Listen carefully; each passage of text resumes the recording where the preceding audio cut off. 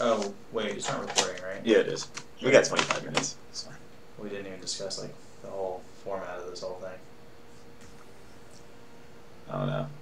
I don't feel like we should really have a format. I mean, we're just talking about... So it's more like just a discussion? Yeah, just a discussion. Okay. So we good? Yeah, I'm good. Alright, you want me to intro? Yes. What's up, guys? Welcome to the Forge Gaming Podcast number... I just did this, like, a couple weeks ago. I think it's 14? Something like that? Is it only 14? Maybe closer to 20? I don't know. I get mixed up with the Judah v. Troy's and the podcast. There's a bunch of Judah v. Troy's. Yeah. But, yeah, so welcome back to another episode, and we got another pretty interesting topic to talk about. I'm here once again with Olamande. And I am the topic. Troy is the topic. Yeah, it's all about me. We're going to talk about the cons and the cons. The cons, huh? Yeah. Call me a convict? No. You call me a convict because I'm black? Don't go there. Don't put words in my mouth. So, Troy, you kind of brought this topic up, so you want to kind of explain? Yeah, so we just found out, like last week or whatever, that Scalebound was canceled. Scalebound is a game that I was super juiced about. I thought it was going to be a good exclusive for the Xbox. Looked very similar to what Final Fantasy is doing right now. Not sure the reasons why it got canceled. I heard that with some of the gameplay, I heard the gameplay was a little weird. People didn't really understand what was going on as far as gameplay was concerned in multiplayer. But Right. That's all besides the point. Point is, I read this article, and it talks about how Xbox does not have enough exclusives. Well, is it not enough, or just not as many as PlayStation? No, it doesn't have enough. Okay, so not enough. The argument is that it doesn't have enough. Go ahead. So, after coming out of 2016, where we had games galore, where it was too many. We've already done a podcast on that. There's too many games. Right. There's too many. Everything from Gears, freaking Overwatch, and Destiny basically came out again. Yeah. And like it was so many games, and you just can't keep up with everything. Titanfall 2, Battlefield, Call of Duty, Modern Warfare. There's so many games. And so, with them saying that Xbox does not have enough exclusives, I feel like... Okay, so first and foremost, PlayStation does have more exclusives than Xbox. Yeah. That is true. That is true. More AAA exclusives. Yeah. I'm not sure about indie exclusives and all that kind of stuff. Yeah. But as far as... Well, you also have to throw into the mix the backwards compatibility. Yeah. Because that brings... If you're including that, then Xbox has a lot more. Yeah. Because PlayStation had to leave a whole lot behind. Yeah. But yeah, I mean, you look at PlayStation. PlayStation's got, Last of Us is coming back, God of War, Uncharted, and let's see, Killzone's probably going to be coming out with a new game within the next year or so, I would think. Yeah. Whereas Halo, we got Halo, which you're watching right now. Halo is an exclusive, even though it's kind of a fairly old exclusive at this point. If we're talking about current games. So, we got Halo, we got Forza, we got Gears of War, and... Am I missing anything? I mean, with the upcoming exclusives coming out, you got games like Sea of Thieves, which a lot of people are excited. I'm excited about Sea of Thieves. I can't wait to see what they're going to be bringing to the table. Can't wait to see. Get it? You get it? Shut up. What they're going to bring to the table. Go ahead. Ignore my stupid puns. You messed up my train of thought. I had like all these other games lined up in my head. Maybe that was my intention. Yeah, maybe that was your intention. Yeah. But up and coming new IPs, PlayStation, Sony. We got to stop referring it to PlayStation and Xbox. It's Sony and Microsoft. Yeah, I mean, because Microsoft, when you it's not just Xbox versus PlayStation. It's Microsoft versus Sony. But are we just saying that because the PlayStation includes the Vita? I'm saying that because the Xbox includes the PC. Yeah. Well, so it's not an Xbox exclusive. A portion of it, yeah. It's not Xbox. Gears of War is not an Xbox exclusive. Right, it is a Microsoft exclusive. Okay, so Microsoft exclusive versus Sony exclusive. Yeah. I know people are gonna get in the comment section and be like, it's a Microsoft exclusive. I see it all the time. Yeah, So basically, and then I'll kind of explain the point that you made earlier that the article alluded to, was that while PlayStation has more exclusives, they're kind of one and done games. You know, Yeah. they're mainly story based. They are. I mean, don't get me wrong, they're great games. Yeah. But you go through them, you play them, you beat them, and then there's not that much longevity, not as much replayability. Whereas Xbox, Forza, Gears of War, and Halo all have incredible replayability. First of all, the two shooters have online multiplayer, which is just endless content. Forza is open world with millions of options. So you have to kind of choose between, I guess it comes down to quality over quantity, right? And in a world where there's so much quantity, you kind of want quality, right? Yeah. I mean, man, it's I almost can't say quality over quantity because I feel like some of the Microsoft games also do have good quality. It's not just a lot that they put out. That's what I'm saying is that there's not as many Xbox exclusives. No, okay. But the ones that do come out, you can play. Like you were just saying a few minutes ago, you can play Gears of War until the next Gears of War comes out. Yeah. Gears of War 4. And with backwards compatibility, that grows even more. Yeah. But, I don't know. So what are your thoughts? I mean, what do you think is a better outlet?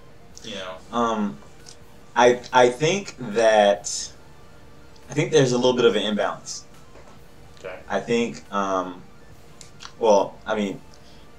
as far as multiplayer games are concerned, with multiplayer exclusives, Forza, Gears, Halo, and eventually Sea of Thieves that's coming out.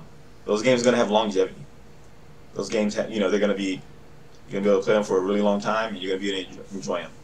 Yeah. But I think that, the one thing that people get upset about, and Gears didn't do this, but people complained about the Halo campaign. Yeah. About how the story, the changing of Halo. Right. A lot of people didn't like it. Yeah. Yeah, but you don't hear anyone complaining about the campaigns for the Sony exclusives. No, because I feel like any game that has strictly single player, or at least primarily single player, is going to always beat out the single player of a game that's single player and multiplayer, because that's where all the focus is. Like Last of Us, one of the best stories I've ever seen in a game.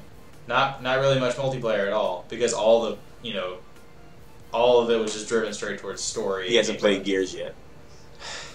No, I haven't. That's all I'm saying. Yet. That's all I'm saying. But no, I mean, no, go ahead. It's kind of like like one of the reasons that we feel that Overwatch is so great, and the reason why Titanfall was originally great, is because it was all put into the multiplayer. Yeah. And it works the same way with single player, I think.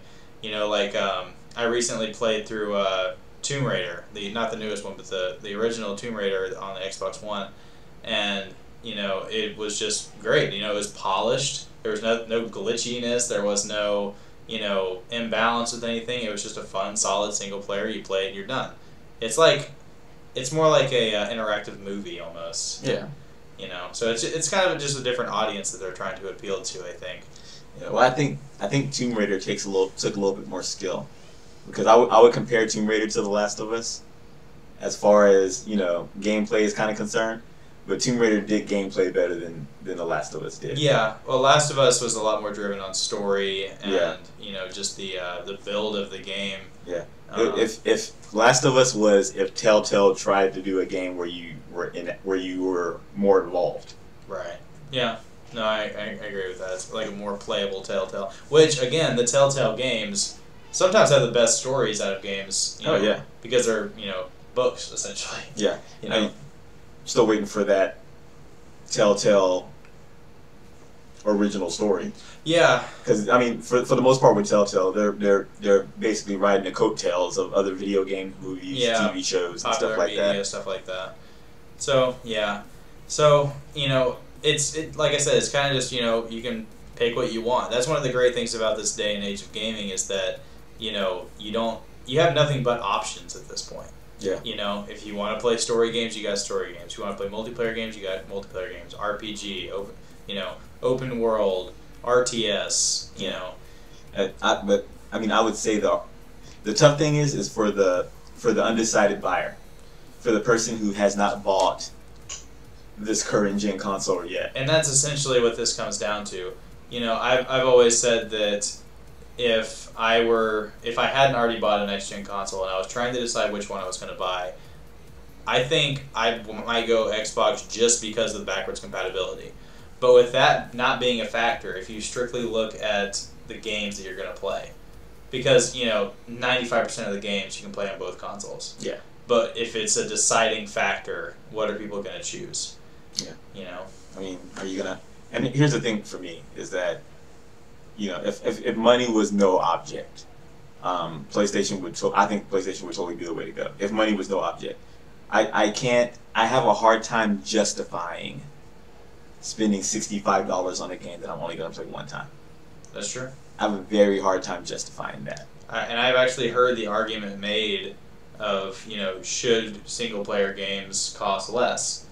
Think about the amount of hours you put into it. Yeah. If it takes you 15, 16, 20 hours to beat a game, that's great. That's a long, lengthy campaign. Yeah. But then you look at something, like God knows how many hours I put into Destiny now, but I can guarantee you it's far beyond anything that I've played in any of those single player games. So, do you equate time with money? That's the thing. Are you basing the money that you pay off of the amount of time you get out of it or the quality of it? Both. Yeah. Both. I mean, you want a combination of both. You right. want to, it's like, nowadays movies are longer. Right. Movies are like 2.5 hours, almost 3 hours long whenever they come out in DVD form, with all the deleted scenes that they added to it and everything like that. So, yeah. I have a hard time justifying paying $20. I don't buy movies first and foremost, but I have a hard time, justifying paying $20 for a movie that's an hour and 30 minutes long. And that's, I've encouraged people to, if it's a single player game, like for now on with me for single player games, I'm gonna buy it physically. I don't want to buy, unless I'm getting it heavily discounted, I'm not going to buy a one-time game digitally and just, it just kind of sit there. Yeah. At least I can get some sort of trade-in value, whatever. Heck, if it's a game I feel like I can burn through fast enough, I'll go Redbox it. Because I'm still going to be paying significantly less. But, it's kind of hard to find a bad one nowadays. The ones that are AAA single-player games, I find them to be worth the money most of the time whenever I actually find one that, piques my interest enough. But, that's just me. Yeah. And some of these games do have multiplayer. We're not sitting here saying that they don't. Uncharted has multiplayer. Even The Last of Us has multiplayer. Yeah. Well, that's why I said primarily single player. I don't know, you could argue that there's a campaign to the first Titanfall game because there's dialogue. Yeah, there's dialogue and it's in that. But, it's just kind of, like I said, you have options, and people will do what they want, and, we want to hear what you have to say, too, because obviously we're speaking from our perspective, and Troy owns both consoles, so you can kind of speak from both ends of this. Yeah.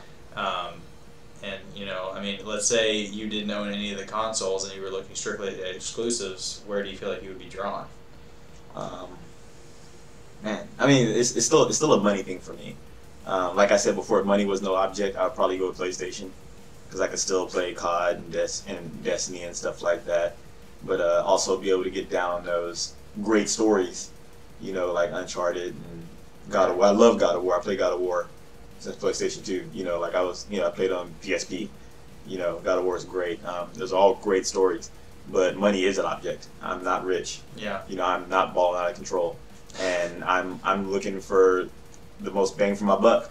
Yeah. And I can get a great campaign with Gears of War, and I get, horde mode, and I get multiplayer. Sure. And the campaign has replayability because I can play it with three of my other friends. And I think horde mode is a really good balance there, because those are the kind of things that I find myself kind of coming back to the most. I don't play that much more. You're watching Halo Firefight right here. I don't play that much multiplayer on Halo ever since Firefight came out for it. Yeah. Because it's not nearly as competitive. You can kind of hang out and play it. You kind of get that single player feel. Yeah. But you can play with other people. It's kind of like co-op. Yeah. And co-op's another one of those great balances. But you know, it's, I don't know, it's a lot of divide between the two, which it kind of does surprise me, though, that it is so far on the left and far on the right with this. Like, you would think there would be a mix. You know, PlayStation would have some of its multiplayer and some of its single player, and same with Xbox. But it's almost like they're trying. Yeah. Like, they intend to have strictly, story versus strictly multiplayer and online. Yeah. And they're looking for faces for the franchise. That's true. And any console that has had games where there's faces with the franchises, they last. You look at Nintendo with Mario, even though Nintendo's basically screwing us over again. First of all, that's a topic for another. I know. But they have longevity because Mario's face of a franchise.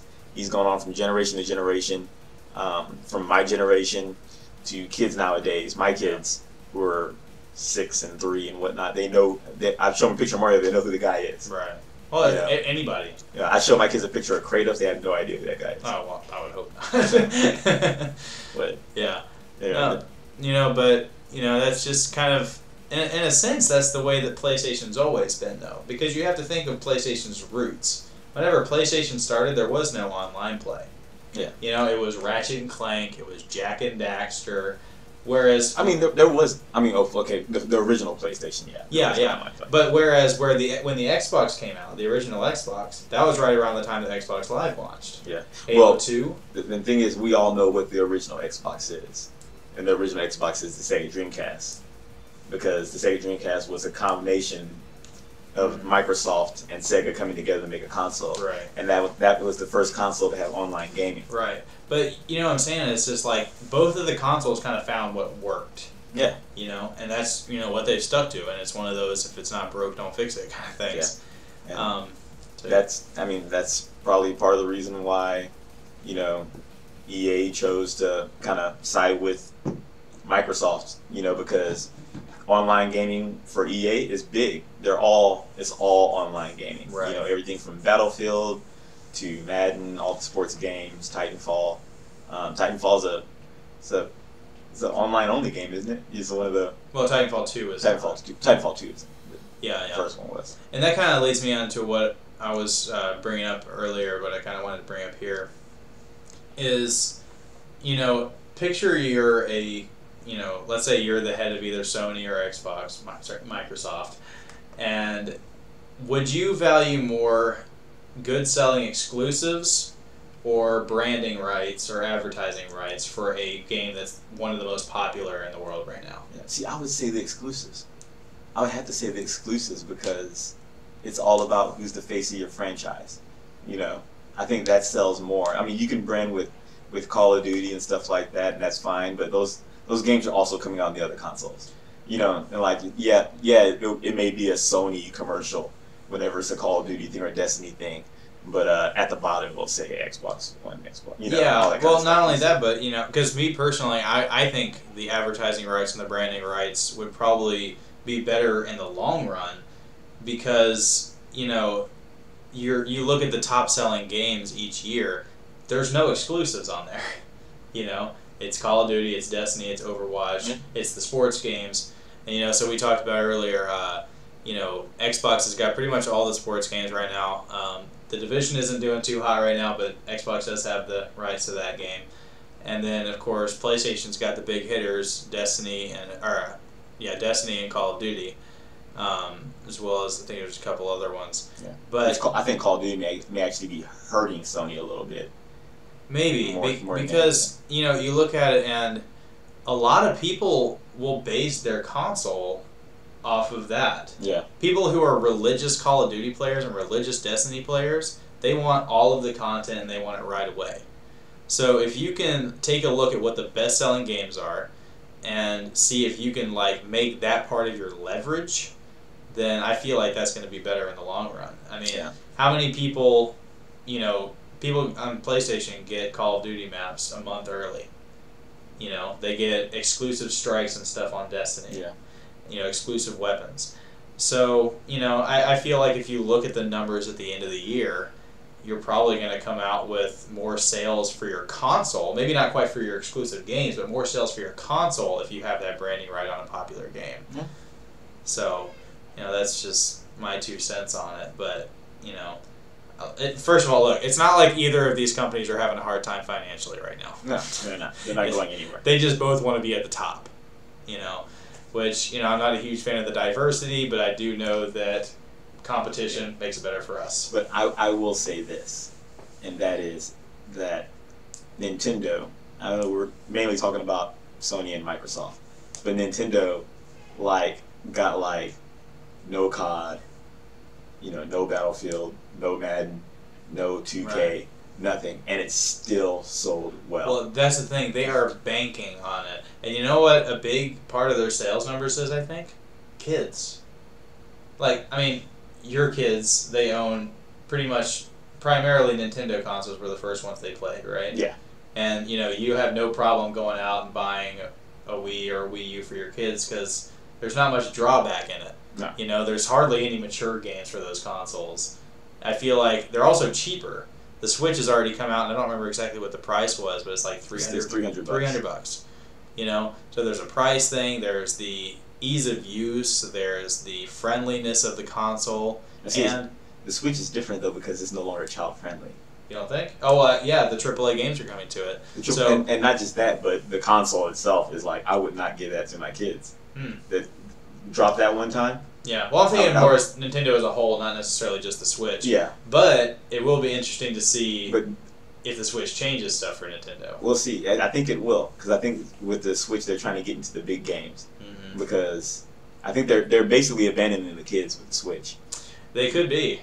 Because the way that they're making that console is not something that I would let my 6-year-old walk around with basically a super fragile tablet. Yeah. To just drop on the ground or something like that. Sure. Heck no. Yeah, and that'll be interesting because, heck, by the time Switch comes out, they might be just as much of a topic as this. I mean, how crazy would it be if one of the top 10 AAA games in the country decided to go with Nintendo as their branding game? And the Switch was the one that got all the exclusive stuff right away. What would that do for Nintendo? I don't know. I don't see it happening. I don't see it happening either. But that's what I'm saying. The branding rights just make such a big difference for these consoles, and Nintendo's just been left out. But they're banking on their exclusives, and I would not say it's paying off.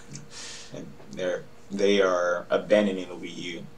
No, early. Yeah. Early too. They're abandoning it, and you can't even nothing even carries over. All the games that you bought on the Wii U through the store do not transfer over. Yeah. That sucks. And that's the thing is Nintendo's usually had the backwards compatibility. Playing the what was that? You could play the GameCube games on some of the GameCube and Nintendo 64 games on the Wii and stuff like that. But it's just see how it goes. Nintendo's definitely going to be they're going to be the wild card. That's for sure. Yeah, we'll see what they have to bring to the table. Yeah. But, they've already sold out. Oh, no, I know. Yeah, they've already sold out pre-orders. I saw. So, yeah. We'll see. We will see. And their console's coming out at a great time. Mm-hmm. Do they do that like this every time? Yeah. Just throw it in the early middle. In the year? Yeah. Before, because consoles usually come out November fall. Time. Yeah. Or fall, winter. Yeah. They come out. Nintendo is anything but conventional. Yeah, I think it's smart of them to, especially with that buttload of games that came out in the fall of 2016. Also, if they came out right around the PS4 and Xbox One, I don't think anybody would be buying Nintendo. Yeah, especially since it's not 4K. Yeah. And it's 1080p on the TV, but whenever you carry it around, it's 720. It drops down. Yep. Well, we will see. So stay tuned. But guys, as always, let us know what your thoughts are. Would you prefer to have branding rights or exclusive? Would you prefer to, would you prefer to have the single player games or the online multiplayer games? And just tell us what you'd like and why. And I'm curious to see what you guys have to say. That's all I got. That's all you got? That's all I got. All right, guys. Drop a like if you enjoyed. Subscribe for a whole lot more. And we will see you guys online. Go Sega. Go Sega. Sega. Love Sega.